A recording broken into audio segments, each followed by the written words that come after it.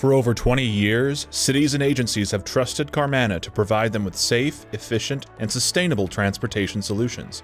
Our beacons and signs have set the industry standard for high-performance and low-power systems that are durable and easy to install. Carmanah's MX series builds on that foundation to now provide cities with a better way to monitor, control, and gather data from traffic safety systems. And getting your system installed and reporting into the cloud is even easier with MX. Connectivity doesn't have to be complicated.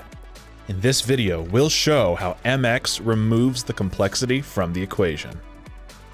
How MX out-of-the-box connectivity works. With MX, connectivity isn't an afterthought or an add-on. It's an integral part of each system, baked into its unique design.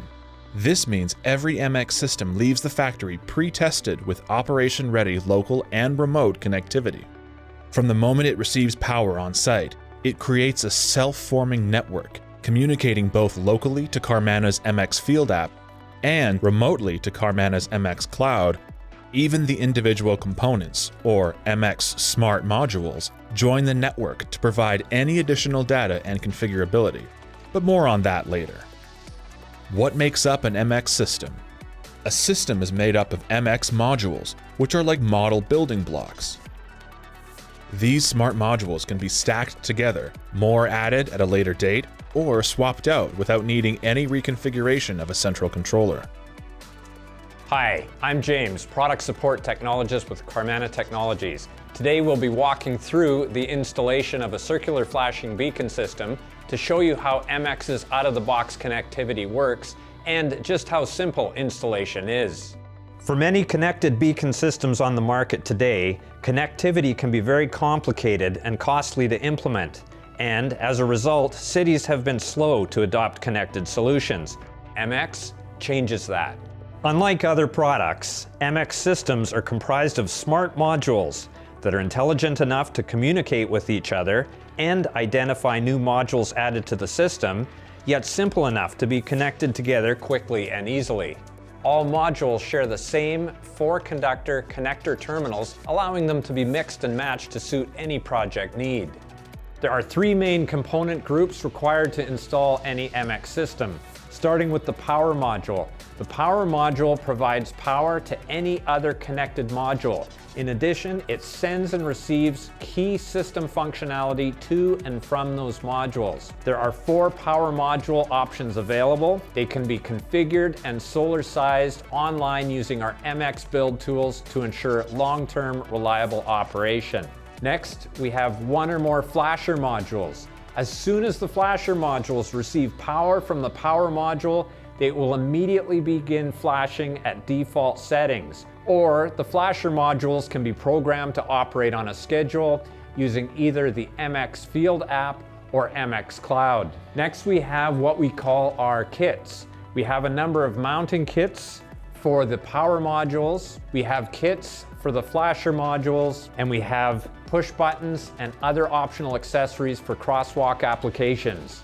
The steps to install an MX system are almost identical to our previous generations of flashing beacon systems and are just as streamlined, so you get the added bonus of connectivity without having to do any of the additional work. Step 1, power module. Starting with the MX power module on the ground, first we'll install the top of pole or side of pole mounting kit, then we'll secure it to the pole. Step 2, flasher modules. Next, we'll prepare and install the MX beacon module and MX beacon arm mount kit, connecting all harnessing and feeding it through the pole towards the power module.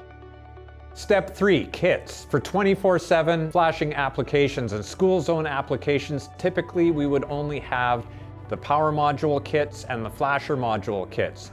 For crosswalk applications, this is where we would install our pedestrian push button and any other accessories. Step 4, power up.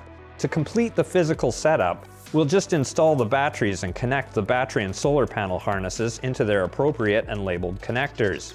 The MX system will power up and immediately form its own network, broadcasting both locally to the MX Field app and remotely to the MX Cloud. No separate process is needed to install and activate remote connectivity hardware. It's just that simple. power up, and your reporting into the cloud. Each system will automatically start flashing with the default settings compliant to Federal Highway's MUTCD recommendations. For MX beacon modules like we have here, it will flash for 24 hours a day with a half-second on, half-second off pattern at the MUTCD recommended intensity. If this was a 24-hour warning application, we'd be done. However, if this was a school zone application, it couldn't be easier to create a schedule and program the system using either the MX Field app or MX Cloud. Step 5, MX Field app. With our MX Field app in hand, we'll simply pair to the MX system following the instructions provided on the Power Module interface label located behind the solar panel.